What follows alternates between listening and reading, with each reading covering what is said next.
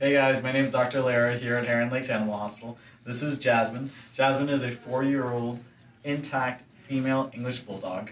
And so she's coming in today because Dad says that she seems to be spinning on the ground a lot, dragging her tail.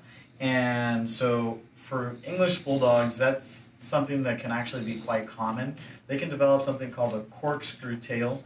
And what will happen sometimes is instead of having a straight tail, like most dogs do, what will happen is they'll have a shorter tail and then it can hook in. And as they grow, what will happen is some muscle and fat will actually come around that corkscrew tail, and it can cause a lot of moisture, a lot of inflammation, and a lot of pain. And so if you have an English Bulldog or a dog that has this kind of issue, the most important thing to do is to clean it out multiple times a day. Now, she's very, very sensitive.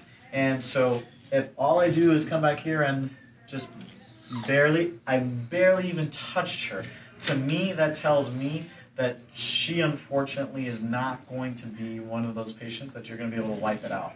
You're going to have to probably remove the tail.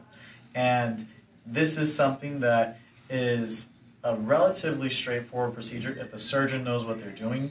It's also something that has a very, very quick recovery. You don't have to really worry about restricting their activity either. And so of all the procedures that Bulldogs would have to have done, this is one of the ones that probably has the lowest complication rates and probably has one of the quickest, you can let her down, has one of the quickest recoveries. And so at the end of the day, she is a great candidate to have that procedure done. Once the procedure is done, that's it. There's no more maintenance, it's over. So if you guys have any questions about this particular topic, let us know in the comments. Otherwise, have a great day and thanks for watching.